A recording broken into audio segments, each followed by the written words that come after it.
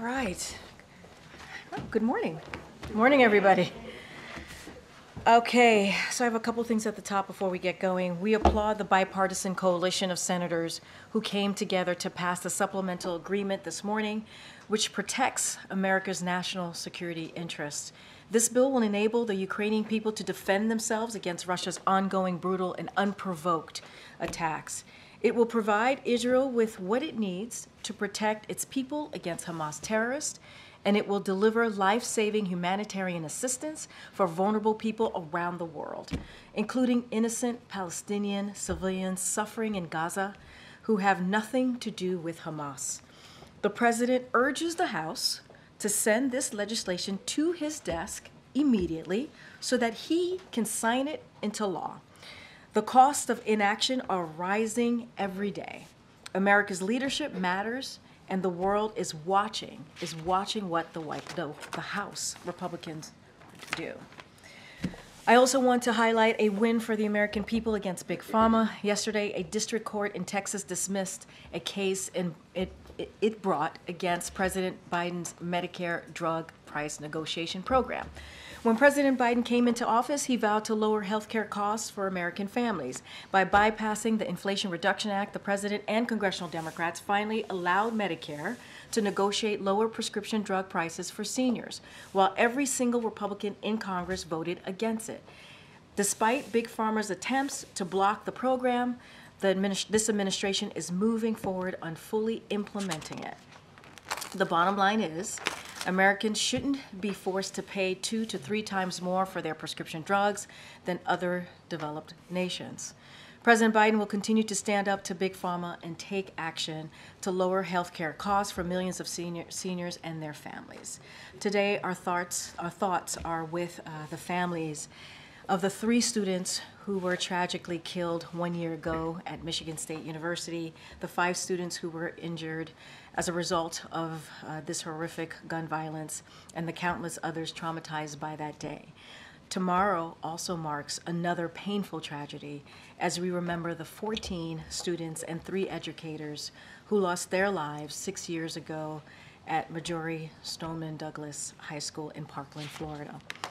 From Michigan to Florida, American children and educators are being gunned down in classrooms, on college campuses, and in their own homes and communities, as guns remain the #1 killer of kids in America. The president has met with countless survivors of gun violence who have turned their pain into purpose by advocating for common sense gun safety measures that protect communities and save lives. In Michigan, young leaders demanded action from their legislators, ultimately leading to the most significant package of gun safety reforms to ever pass in the state. In Parkland, students successfully organized and saw Florida pass a major gun safety package that included a red flag law and raised the age of purchase firearms. Young people across the nation marched for their lives, and thanks to their collective efforts, President Biden was able to sign into law the most significant gun safety law in nearly 30 years with the Bipartisan Safer Communities Act. The president continues to stand with millions of young Americans who are calling on Congress to do more, As the president often says, nothing is beyond our capacity when we act together, and that includes ending the epidemic of gun violence once and for all. So with that, my colleague, Admiral John Kirby, is here to give an update on what's happening in the Middle East. Admiral?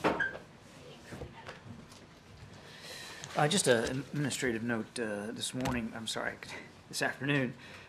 President's. Good morning. Yeah, good morning to you.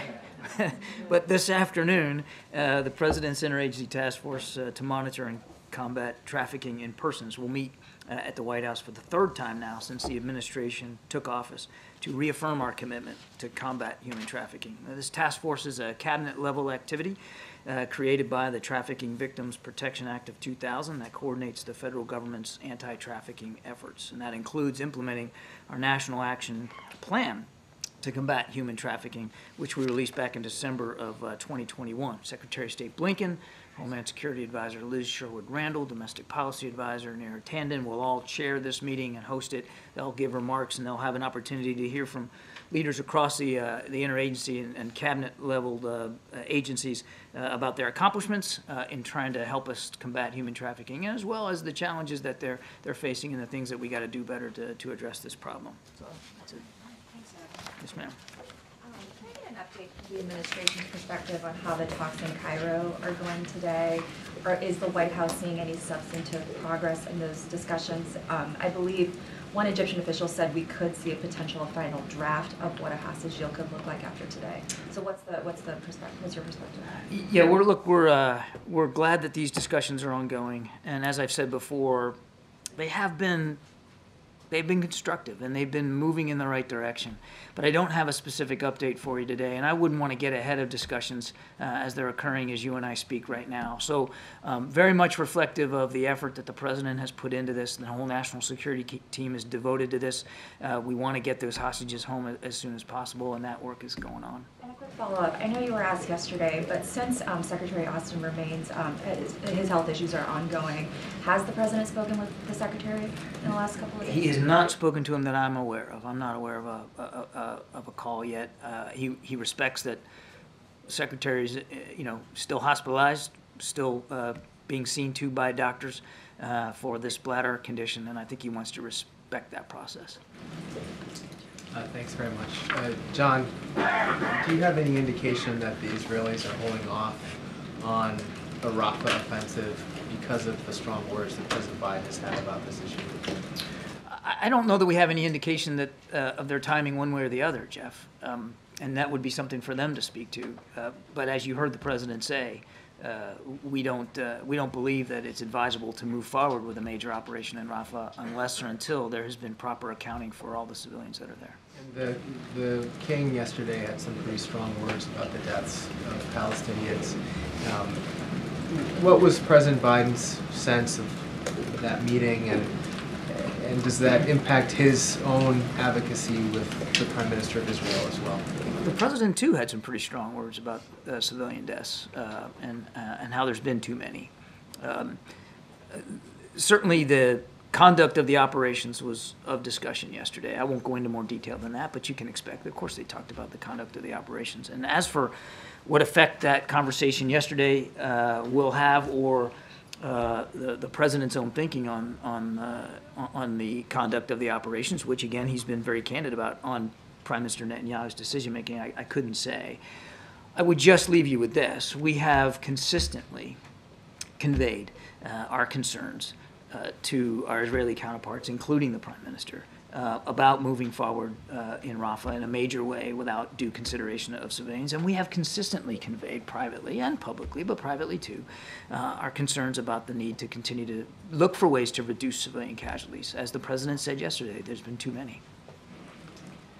Thanks. John, the President said that there should be a credible and executable plan in place to safeguard civilians in Rafah before Israel were to launch any kind of ground invasion. In the White House view, what would a credible plan look like? How would you ever realistically move 1.4 million people out of the way? I think what first of all, they'd be the ones that have to come up with this plan. I think what we want to see in any kind of a plan to make it credible would be to account for, as I think MJ was asking me yesterday, to account for the now more than a million people, some estimates up to 1.5 million, that are seeking refuge in Rafah. It's a small geographical space, the Gaza Strip, period. It's really small down there around Rafah, and you got 1 million to 1.5 million people that are seeking safety. And so any credible plan that could be executable would have to take into account their physical movement, safe movement, as well as proper subsistence for them. Food, water, medicine, access to health care, and be able to stay together as family units. So all of that would have to be factored in. Does the White House believe there is any possible plan out there that would be executable given the infrastructure situation within Gaza right now? Again, we haven't seen what the Israelis are thinking or what exactly they're putting pen to paper on. Prime Minister Netanyahu said that he had tasked his army, the IDF, to do exactly that. So we'll see what they come up with. On this funding fight, obviously you're urging Congress to act. You all have been fairly optimistic, but realistically, I mean, Speaker Johnson doesn't seem to have any interest in bringing up this bill to fund Ukraine and Israel. So what is Plan B? Is there a Plan B if Congress doesn't get this done? I won't get into hypotheticals. I think the president was very clear in his statement. It's really important that the House now take this up and get it to his desk. As Karine said, if it gets to his desk, he'll sign it. It's critical. This, as we've said before, we said it when we submitted the supplemental back in October. There is no magical pot of money from which to draw to try to support these allies and these partners, and to try to support, oh, by the way, significant humanitarian assistance needs, not just in Gaza, but elsewhere around the world. Congress needs to act. They need to be the ones to move forward.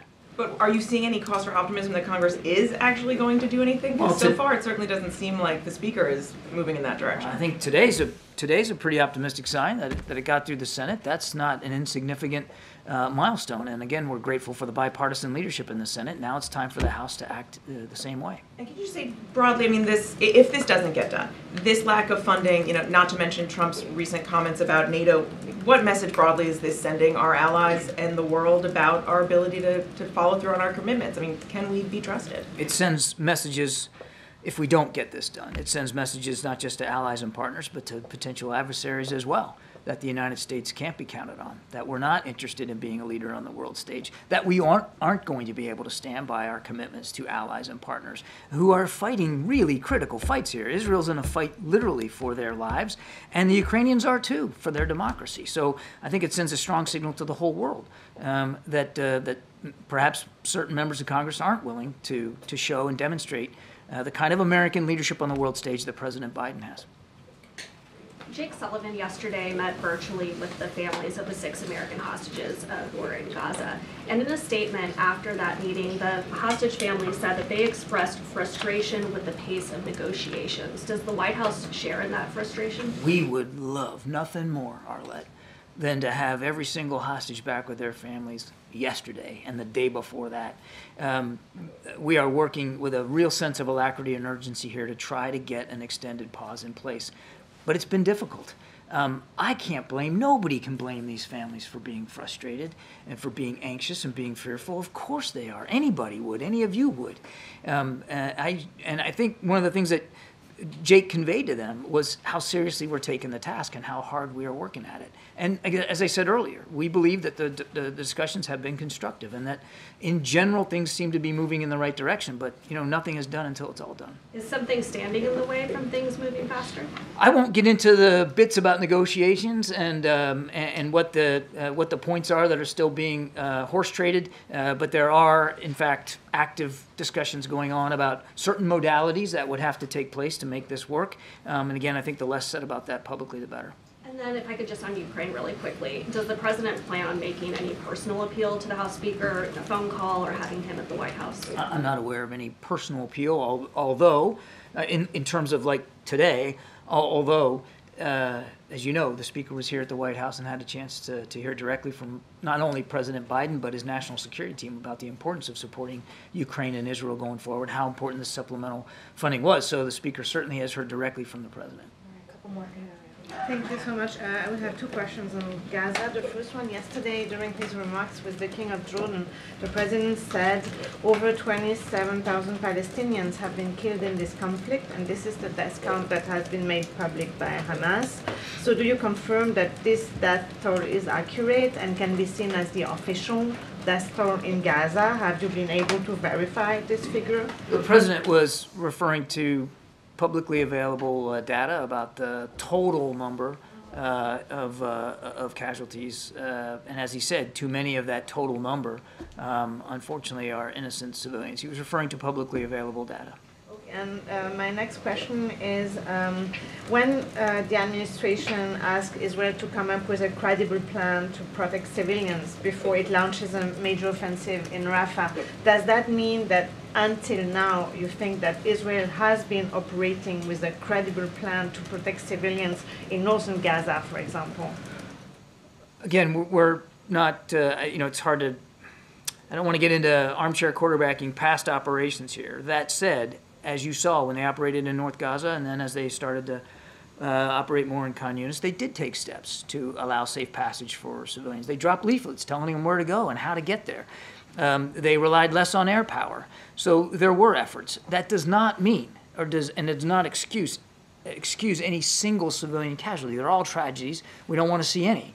But the Israelis have shown an effort in the past to try to account for the movement and the safety of civilians. And again, as they ponder and consider major operations in Rafah, now with everybody moving down there because of what happened in North Gaza, because of what happened in Khan Yunis, they have a special added burden to make sure that they can provide for their safety and security and sustenance. Thank you. I have a question about Venezuela, but first about the Vice President traveling to the Munich Security Conference this week. How important do you think the situation in the Middle East is going to be during the conference, and what kind of support the U.S. would like to get from allies for Ukraine? There's no doubt that what's going on in the Middle East, I'm sure, will be a topic of discussion at the Munich Security Conference. There's no way it wouldn't, and I know the Vice President will have an opportunity to lay out again the administration's approach to the region writ large, as well as our work, continued work with our counterparts in the Middle East specifically. And about Venezuela, sorry, do you have a reaction to the detention by the Venezuelan government of the human rights activist Rocio San Miguel? We are aware of reports that Rocio San Miguel, and I think a couple of members of her family now, have been taken into custody. We're deeply concerned about that. This is a time when, as I have said before, Mr. Maduro needs to meet the commitments that he made back in the fall about how they're going to treat civil society, political activists, as well as opposition parties, and even those members of Venezuelan society that may want to run for office. They've got to meet those commitments. I won't go into speculating about what exactly happened here or what we might do as a result, but I can tell you we're watching this very, very closely, and we're deeply concerned by her arrest. Thank you, Karine. Thank you, John. I have two questions on Indo-Pacific, one question on Ukraine.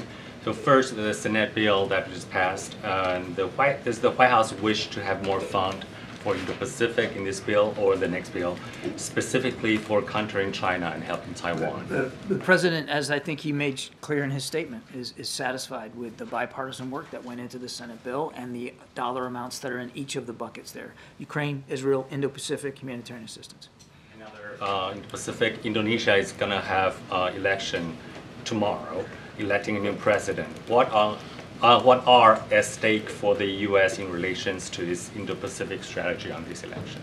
Well, what really matters is what's at stake for the Indonesian people. And we want them to have a free and fair election. And we want the aspirations and the votes of the Indonesian people to matter.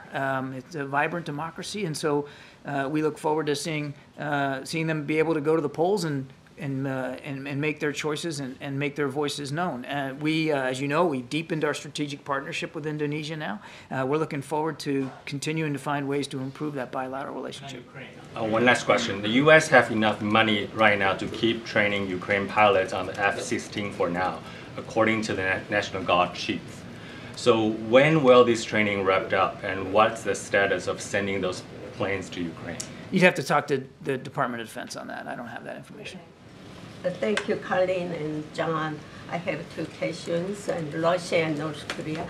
The Russian's foreign ministry stated that North Korean Kim Jong-un's military threats were not rhetoric and are a direct risk signal of conflict on the Korean Peninsula and should be taken seriously. How can you explain the intent of that statement? I'm sorry, I did not get what you meant. The foreign minister said what? Russian? This is Lavrov said? Yeah, the foreign ministry said that North Korean Kim Jong-un military threats were not rhetoric, and that is that risk of signal of that conflict on the Korean Peninsula. Well, look, we take the continued efforts by Kim Jong-un to advance and develop sophisticated weapon systems and capabilities very, very seriously. We have to. And we also take our alliance with the Republic Korea very, very seriously, which is why, as I've said many times, the president has added resources, added capabilities, really invested more in deepening our bilateral relationship with South Korea and our trilateral relationship with South Korea and Japan. Russia also has lifted some of North Korean frozen funds and also allowed the North Korea's financial bank account to be opened in Russia. So at this point, can this be seen as a compensation for the trade, arms trade between Russia and North Korea? I can't confirm those reports that they've actually made those financial transactions, and certainly wouldn't be able to speculate about what motivated them. But obviously, we're deeply concerned about the continuing burgeoning defense relationship between North Korea and Russia. Thank you, Karine. Admiral, you've been asking Israel to avoid killing Palestinian civilians from this podium many times. So I'm going to share the statistics with you. On day one, there's 198 people were killed. On day 128, 117. So on average, it's 100. So either Israel not listening to you, or they believe there are no consequences. So which one is it, or is it both? You have to look. I'm not going to speak for Israeli military operations, Nadia. You know that. I'm asking you to speak for the Israeli military. I'm asking for you because you defending the point of view always that no civilian should be killed. So the number has never been reduced. It stayed steady all the time. So I'm asking you, as the president, whether is the White House is message to Netanyahu, who defies every Democratic president, whether it's Clinton, Obama, or Biden, and you know that this is a fact. Do you think that they're not listening to you, or they believe they can get away with it? So what pressure are you putting on them? That's my question to you. As the president said yesterday, too many of the many thousands of people killed in the Gaza conflict have been innocent civilians. Too many. And we have been very, very clear about our concerns with our Israeli counterparts about that. I can't verify the specific numbers that you're giving me, but I'm not here to refute them. Too many is too many.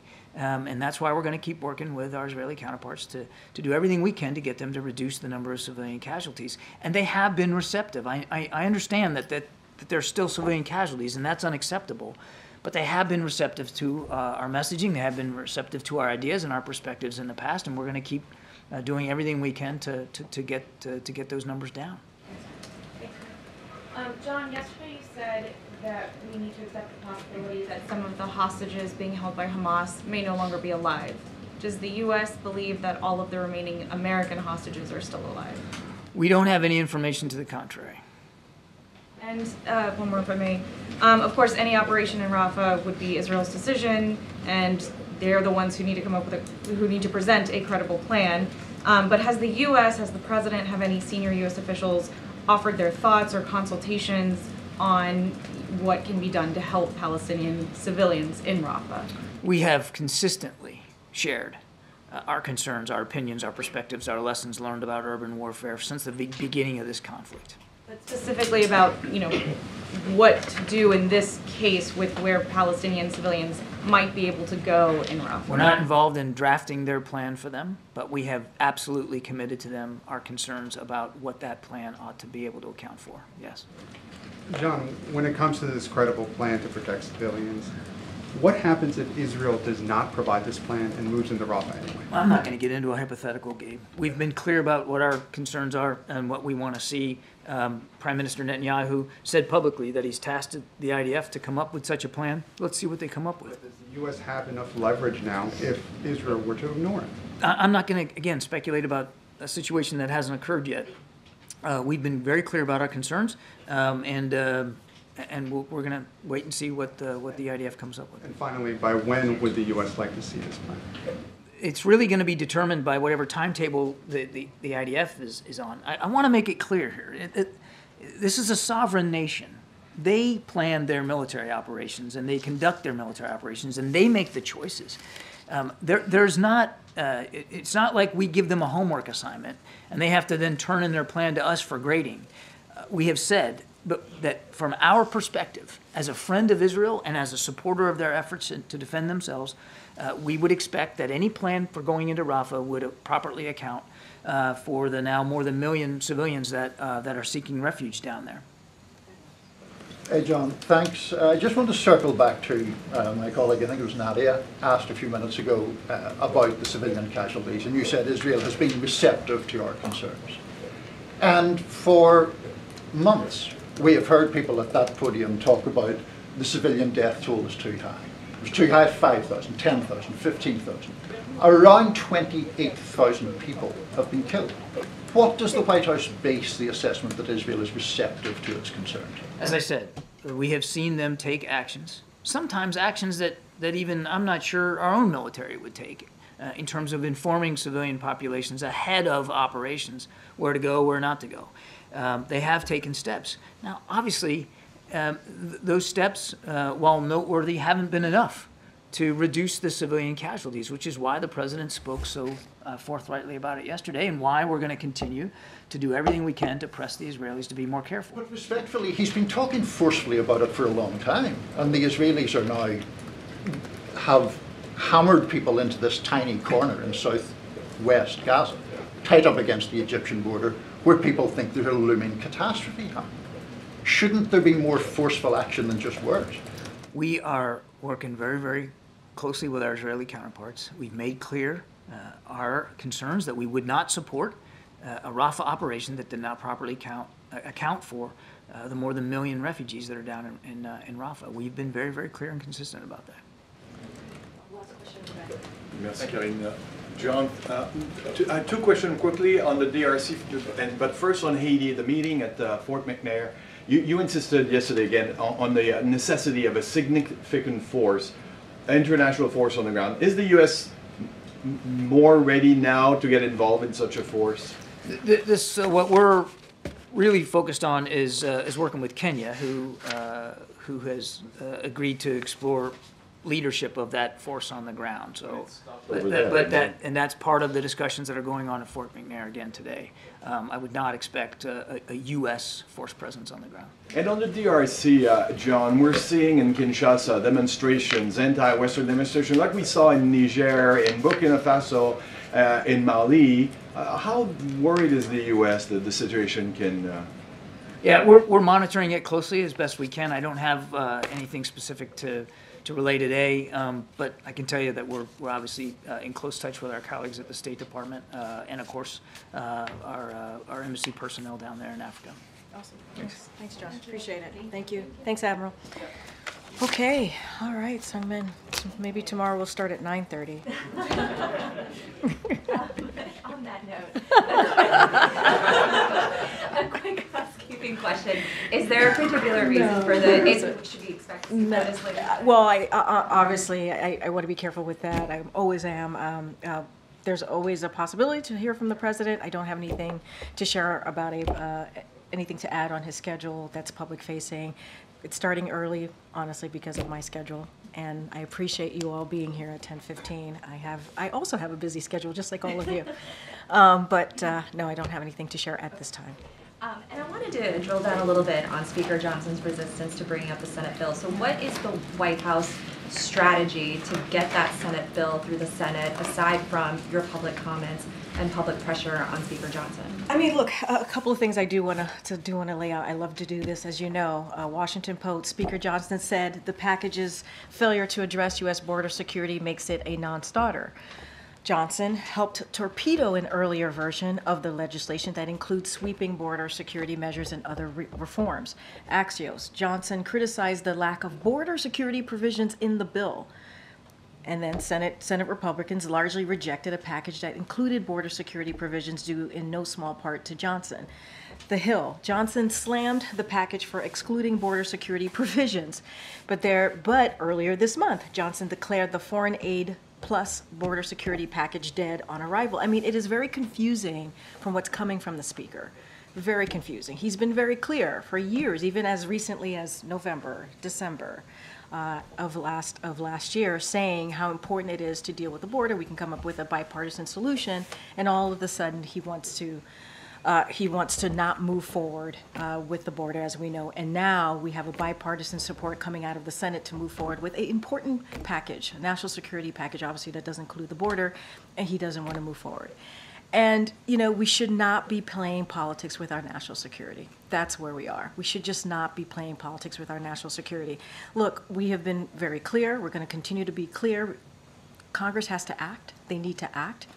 These components that are included in the national security supplemental, or what came out, obviously, out of the Senate, is critical. It's critical to our national security, not just abroad, but here at home. And so we're going to continue to call on Congress to act. And politics should not be part of this. It should not be part of our national security efforts here. So there is no strategy aside from the public pressure. I mean, are you encouraging Democrats to do a discharge petition or any other sort of? Look, it is up to Democrats in Congress to figure out how they're going to move forward in their procedure, right, to get this done. And also, remember, this is a bipartisan support, certainly out of the Senate. And you've always heard us say there is bipartisan support for these important components to the national security supplemental. So we've always said that. And so, look, we are going to put the pressure on. You saw that in the president's statement. You saw that when I came and spoke here at the top. We have to put public pressure here because it is something that is critical to Americans, critical to our national security, not just here, obviously, but abroad. And you know, I said at the end of my my topper when I was talking about this particular piece is like the world is watching. The world is watching, and they're not just watching what's happening here at the White House. They're watching what's happening in the House, right? They're watching what House Republicans are going to be doing because the Senate did their job. So what is the House going to do? One on CPI, if I may. Sure. We're seeing some price pressures that can't necessarily be explained away by shrinkflation or continued issues with supply chains. If you look at the cost of services such as auto repairs or healthcare, those costs are still rising. So what is the White House's message, or what is to Americans who, for example, may have to take out a loan to fix their car? What specifically is the administration doing to lower the cost of services?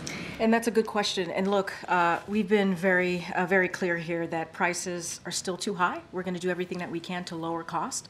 That is something that we've done, whether it's junk fees, right? Whether it's health care, whether it's the Inflation Reduction Act that also includes health care provisions in there so that Medicare can certainly negotiate with Big Pharma, hence lowering some prescription drug costs, which is incredibly important, energy costs.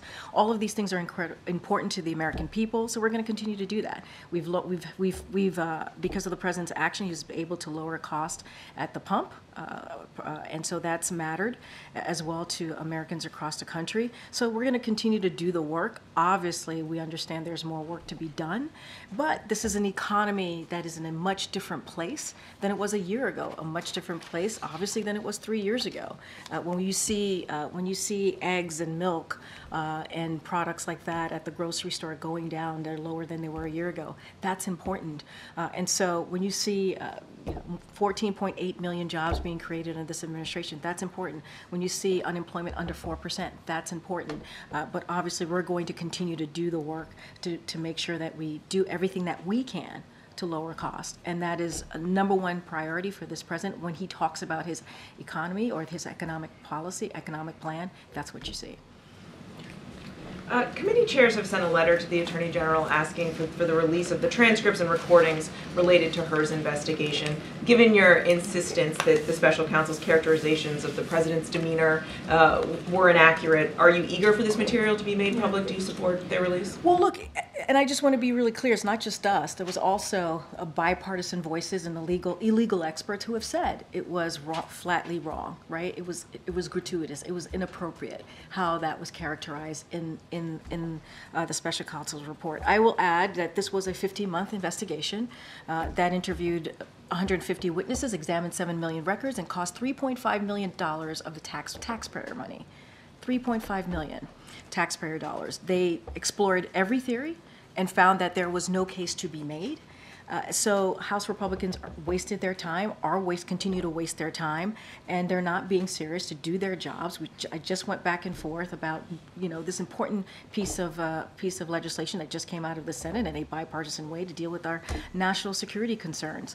And they're not doing their job. They're saying, obviously, Speaker Johnson is saying he's not going to move forward with that. So we want them to pass that. We want them to pass legislation to help secure the border and work on the real issues.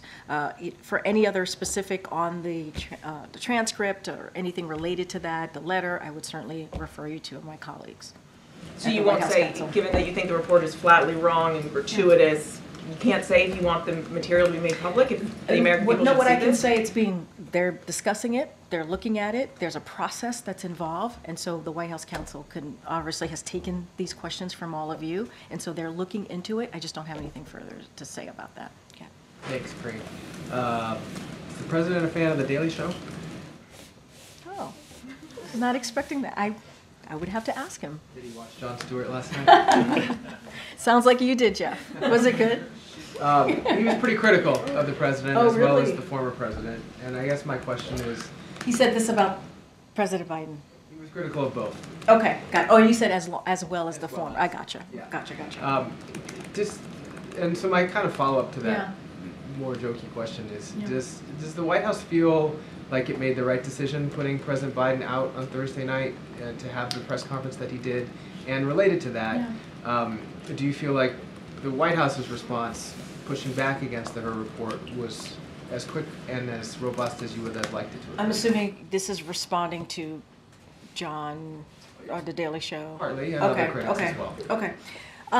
So look, I think, and we believe the president went out on Thursday, on the day that the report came out. It was important, we believe, it was important for the American people to hear directly from this president and to lay out in a very forceful way what we thought about the special counsel report, what he thought about the special counsel report. And not only that, he took your questions. He stood there and took questions from all of you. I think that's important. It's important. He believed that's important to do. And then the next day, by the request of the White House Correspondents Association, which we obviously have a good relationship with and respect, we were asked to bring Ian Sams to the podium from obviously the spokesperson from the White House counsel, and he did, and stood here for 45 minutes approximately and took questions. And so I think we are going to do everything that we can, especially as it related to the special counsel report, which we believe, and let's not forget, it said there is no there, right? It said that the case is closed. So that's what they said. There's nothing to prosecute, so we want to be really clear there. But the president's going to stand and defend himself. The characterization, the way that report was characterized was not just me saying this. Legal experts on both sides said it was flatly wrong, and it was gratuitous, and it was inappropriate. And so the president's going to defend himself and to the American people and make that very, very clear. And so he believes he did the right thing. And, we're going to continue to speak on this very, very loud and clear.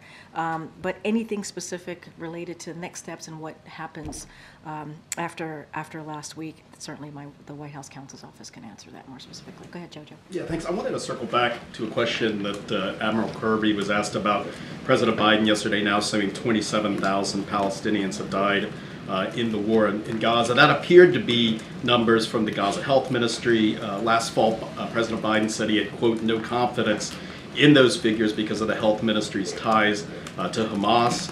Does President Biden and the White House now have confidence in the figures coming from the Gaza Health Ministry? So the Admiral kind of went into this a couple times with some of your colleagues about there's data out there that speaks to the lives lost, innocent lives lost, obviously, in Gaza, the Palestinian lives. And so we have said over and over, one is too many, and we mourn those lives. And we're going to continue to be really clear about that. And not only that, you hear us talk about the humanitarian pause. We want to make sure that happens. We want to make sure that moves forward. That's why you see Secretary Blinken was in the region recently.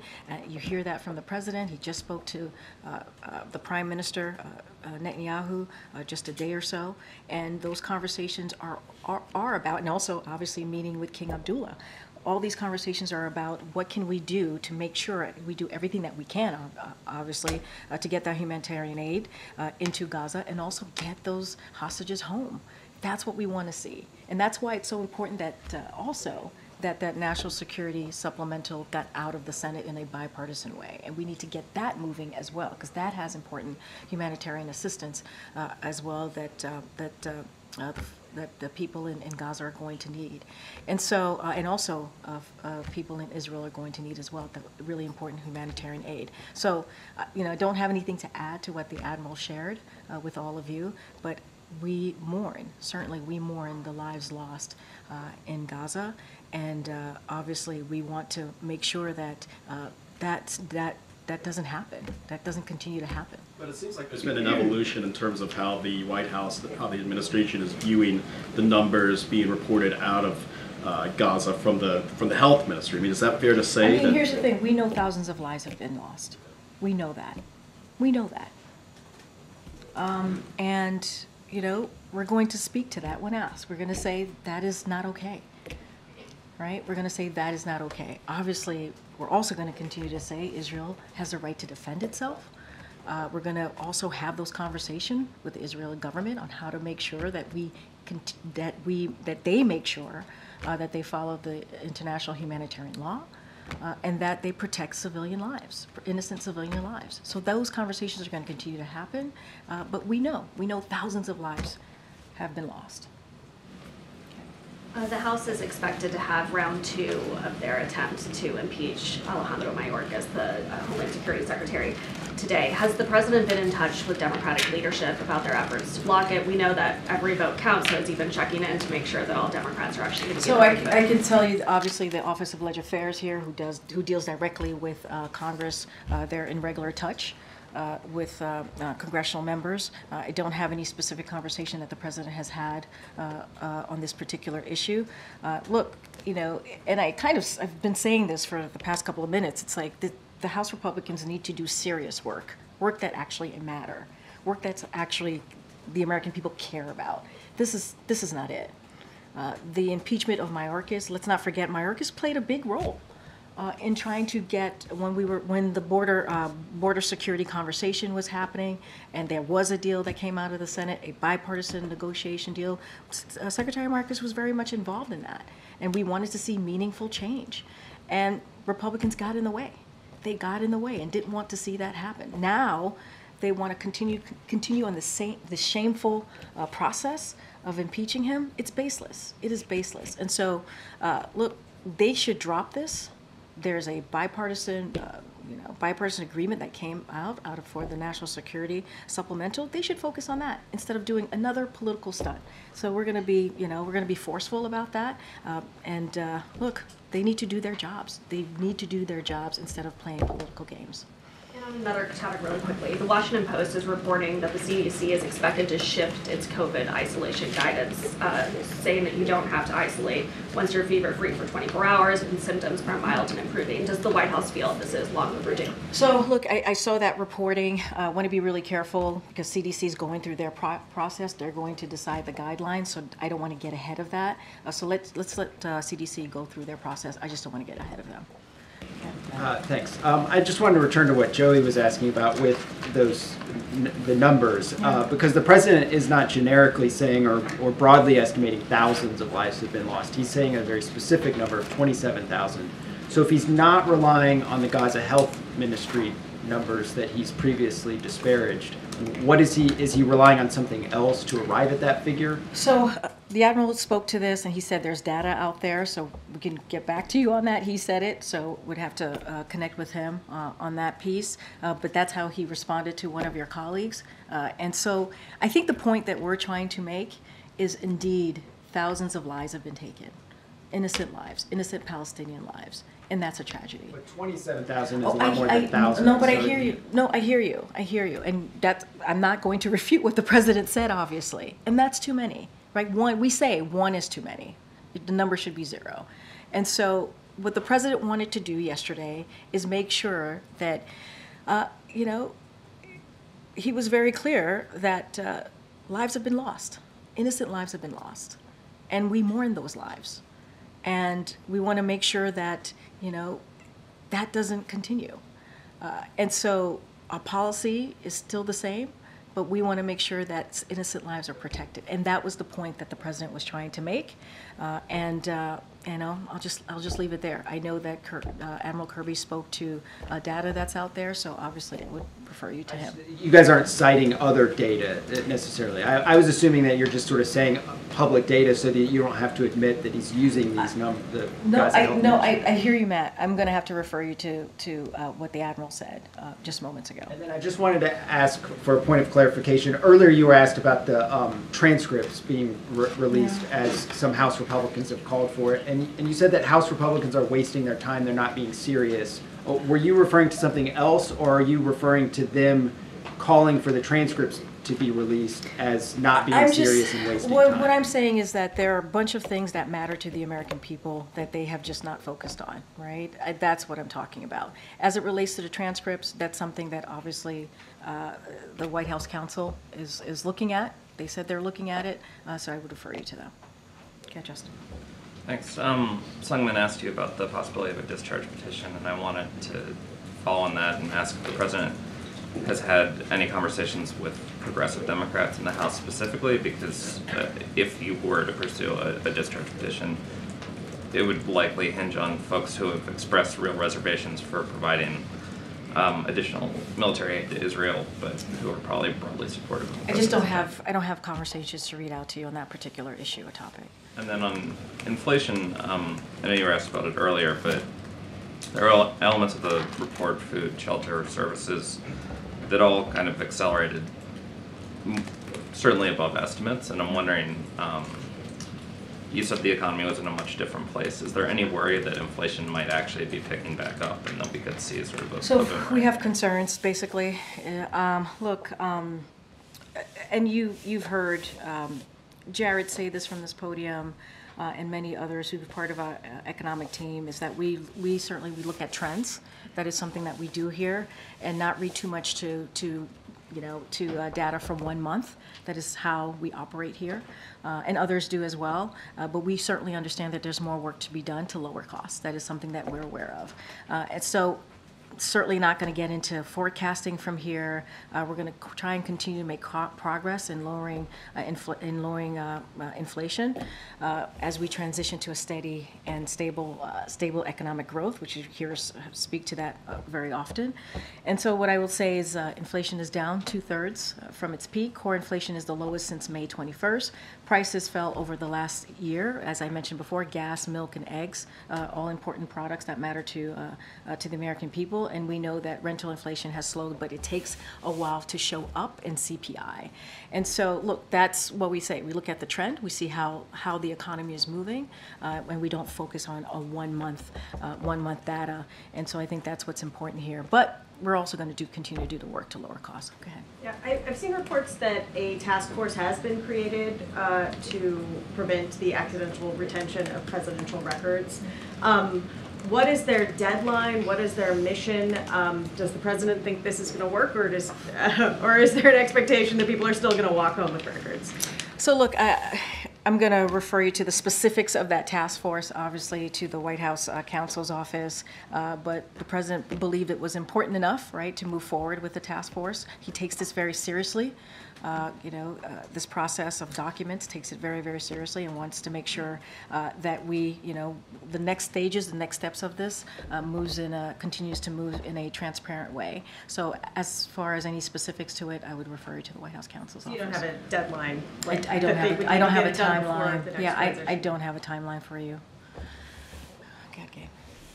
Karine, earlier you mentioned that the president of the White House thought it was a good idea for him to come out last Thursday. Just want to clear it up. Was it the president's idea to come out? It was the president's idea. Yes, he wanted to. It was his idea.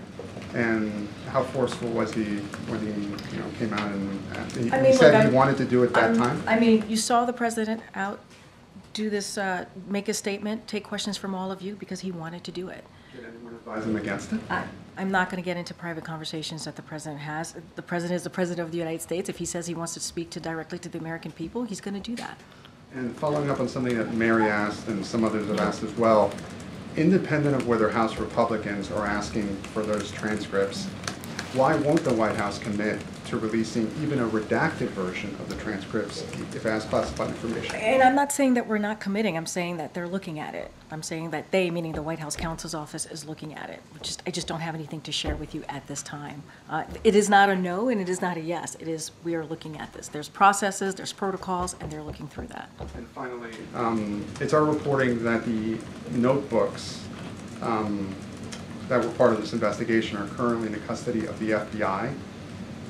Does the White House or does the President want those notebooks back? I don't have anything for you on that. I don't. Oh, go ahead, Gary. The White House this afternoon is convening the descendants and families of civil rights icons and black historical figures like Booker T. Washington, Frederick Douglass, MLK, Malcolm X, etc. This is also perfectly timed for Black History Month. What does the White House hope to achieve with this convening? This is the first time of such a thing happening. And what will be discussed? Will they be discussing the rollbacks on affirmative action and attacks on DEI, perhaps? So obviously we're honored to have the over 30 descendants convene later today at the White House, as you just stated, to celebrate Black History Month. And as we work to advance the values their ancestors spent their whole lives trying to achieve. So the legacy of these icons and their families can't be understated.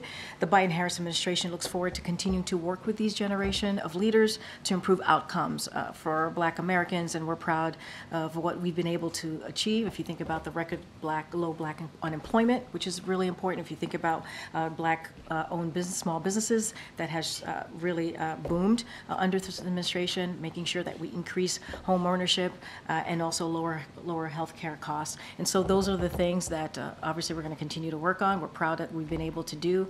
We are honored to have over 30 descendants here at the White House, especially in this important month of Black History Month, where we acknowledge the sacrifices that they've all made.